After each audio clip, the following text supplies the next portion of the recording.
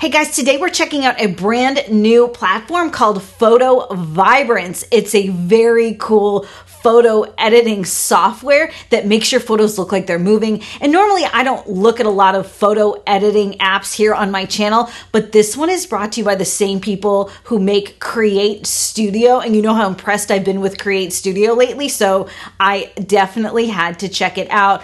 I am going to see today if I can recreate the very cool looks that Photo Vibrance has in its promotional materials. We're going to see how easy it is to use and if I can replicate these really great effects. This video is not sponsored. These opinions are my own. I do have a link to Photo Vibrance below if you want to check it out for yourself. And now let's get right into it. So here we are in the Photo Vibrance platform. The first step is to add your photo. And you've got two options here. Let's first start with magic motion. This is kind of the more basic effect in Photo Vibrance. And then we're gonna move on to the 3D parallax, which is very, very cool. So here is our photo. And the first thing we need to do is choose they call it resolution, I call it aspect ratio. So here is the landscape look of this photo. The next is square. And lastly, we can do vertical. Let's pick square for this one and hit the next button in the bottom right of the screen. And now we are ready to start editing. So one of the things you can do with Photo Vibrance is that you can make different textures in your photo look like they're sort of rippling. But first what you need to do is decide what you don't want to add that effect to. So what we're going to do is add what are called anchor points. So I'm gonna mouse on over top center of my screen, hover over anchors, and let's select single anchors. And now what we can do is click along our image that we don't want to have that rippling effect. In this case, it's this man in a kayak who happens to be my husband. And we're just gonna click away and outline him.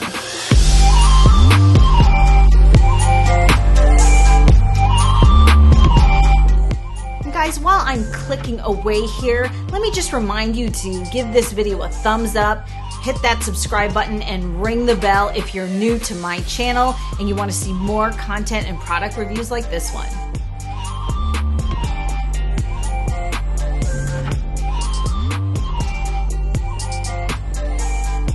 Okay, so I've added in all my anchor points. The next thing I want to do is add that really cool motion to the water in this shot. So to do that, we're going to head on back up to the top of our screen and we're going to select arrows and single. And now what I want to do is decide which way I want the water to sort of move. And if you can see here, the water is going in a few different directions. So like back over here, it's coming toward the camera. And then over here at the front of his kayak, it's coming to the camera, but toward the left. So what I'm gonna do is look at the water and I'm gonna set all of these arrow points to kind of tell the water which direction it should be going at any given time. Now to do this, I just click with my mouse and drag and create these little short arrows. And this is gonna take me quite some time, so I'm just gonna speed this part up for you guys.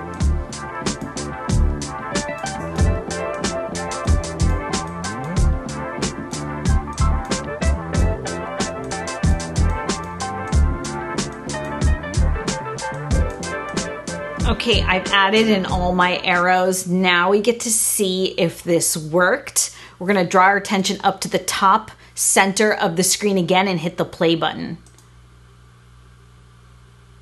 Whoa, oh my goodness. And we can adjust the speed of the motion by using this slider here.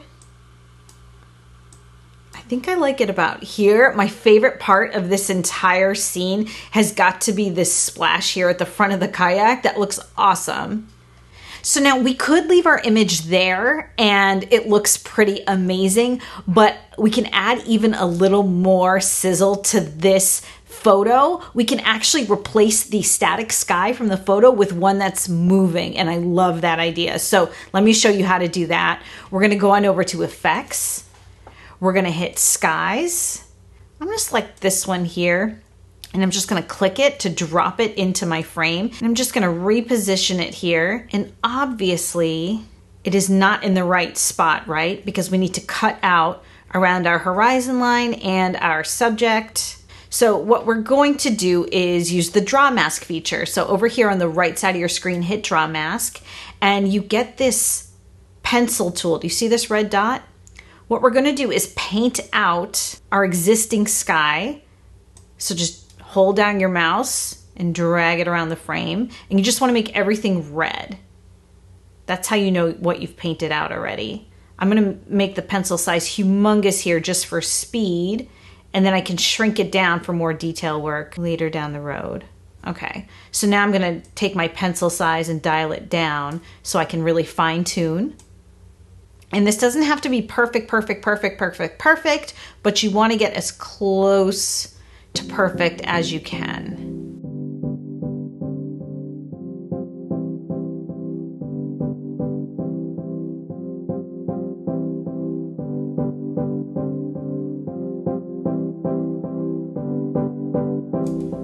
And then if you make any mistakes, you can use the erase mask feature to just undo.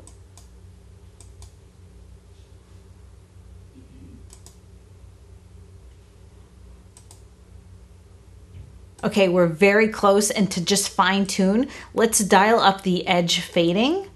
Very, very, very cool. Let's put some finishing touches on this. So this is just a personal photo, but if we wanted to make it look like an ad, let's head on over to shapes, rounded rectangle.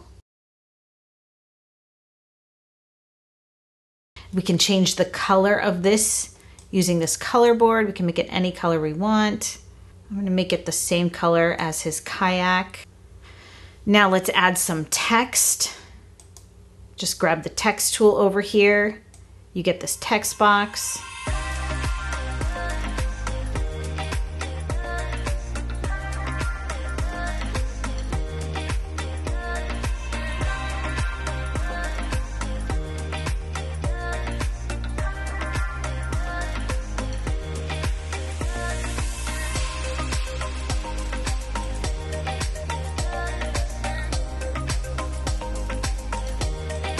I mean, if that wouldn't grab someone's attention as an ad on Instagram or Facebook, I don't know what would. Let me show you how to publish this.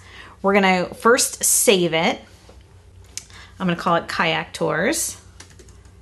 So let's hit the publish button. And we can choose between an MP4, so a video file, or you can make it a GIF. Some people say GIF. Somebody in the know told me it's pronounced GIF, so that is what I'm trying to remember to say.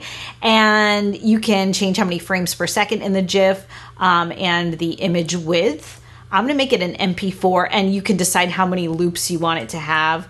That'll determine the length of the video. Let's give it 2 loops, and I'm going to hit publish, and we're gonna rename it again, Kayak Tours. And we're gonna hit that save button. And there it is. That looks so great. All right, I'm really excited about this first project, but the next one is even cooler, I promise. I'm gonna exit out of this, and let's hit browse to grab our next image. And I'm gonna select this shot I took in Thailand on vacation. And this time we're gonna do the 3D parallax, which is amazing. It makes it look really 3D. Let's select that. And first, of course, we need to select our aspect ratio. I'm gonna stick with landscape and hit this next button, bottom right.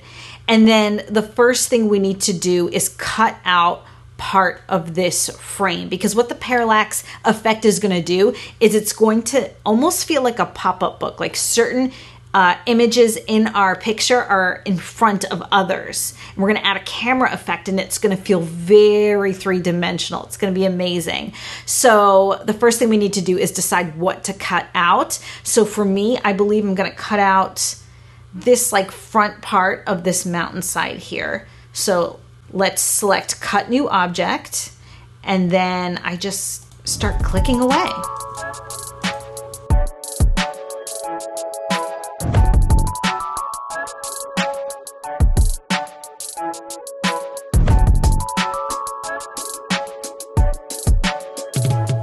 feel pretty good about the cutout job I've done here. So now I'm going to hit the next button in the top right and it disappears. Now it gets a little more complicated. We need to fill in the hole that we've created with texture from what's left, because when we do the parallax effect with the camera, if you've got my front mountain here and then here's my background and the camera kind of goes up over my front mountain, you're going to see this black hole. So we need to fill that in. So let me show you how to do that. We want to hit this start cloning button. I'm going to bump up the radius of my cursor here, and we want to grab parts of this picture that we can use to fill in this hole.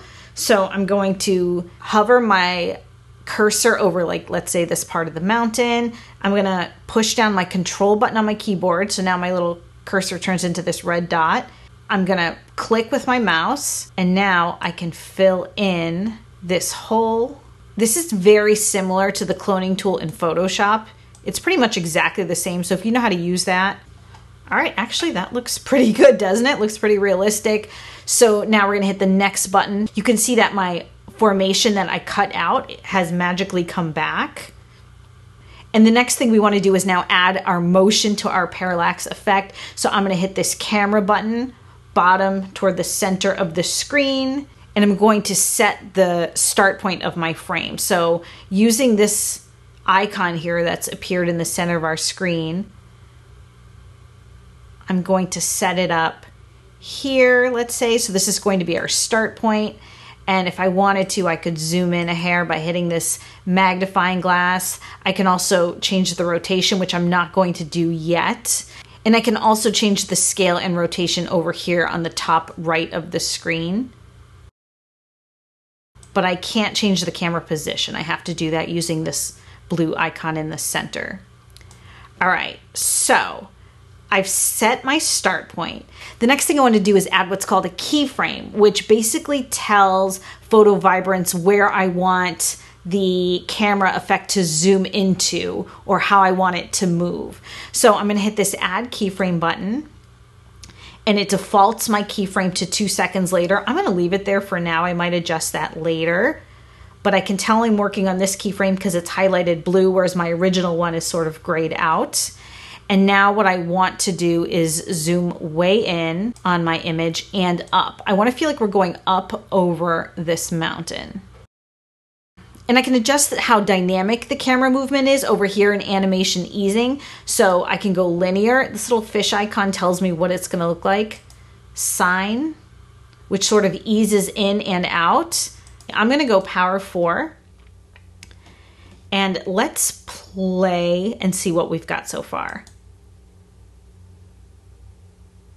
That's very cool. But now I actually want the camera motion to keep going and do something a little different. So I'm going to select add keyframe again. And again, it defaults the keyframe 2 seconds after, but this time I'm going to drag it all the way to the end of my 10-second clip. And now let's do a little more. So this action is going to be much more gradual because it's going to happen over 8 seconds in terms of duration, as opposed to over 2 seconds like we had the first 2 keyframes set up. So I'm going to scale in and I'm going to go way up with this. I really want it to feel like we're going above our formation here. And I'm gonna add a little rotation. All right, let's play that. Now what I'd really like to do is add a little more definition between my front rock formation and the mountains behind it. So I'm gonna hit the effects icon on the left of the screen and then hit the effects tab at the top there. And I'm going to grab this smoke and I'm just gonna click it to drop it into my frame. And then I can reposition it by just grabbing it here. And now what it's defaulted to doing is having the smoke in front of my front cutout rock formation. I actually want to add it behind. So how do I do that? I need to reorder the layers. So at the bottom center of the screen here, you see this layers bar. I can actually grab these little dots that represent the elements here in my canvas. So here you see the smoke clearly in front of my mountain, right? You can see this hard edge. I'm going to drag this object over here, and now it's behind the mountain. So let me play that again and show you. Okay, that's very cool, but I do notice I've got this hard line of the smoke over here on my screen. I actually don't want that. So what I can do is grab the edges of the frame and sort of just like compress it so that it's entirely behind my rock formation. Okay, so one other thing I want to do is add an object into this frame. So I'm going to head on over to objects here on the left side of my screen.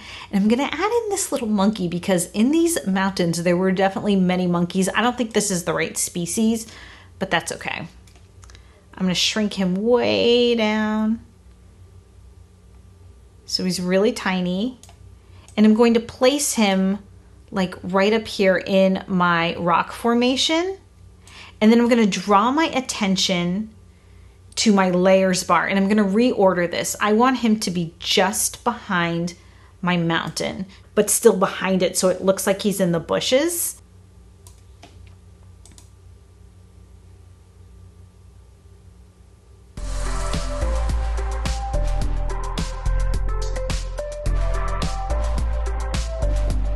That looks so cool.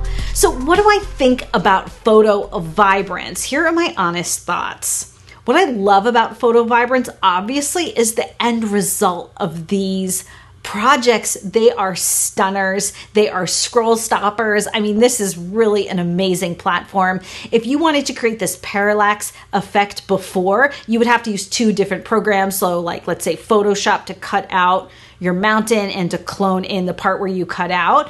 And then you would have to bring that into some sort of editor like Final Cut or iMovie or Premiere to make that camera effect happen where you had things at different depths.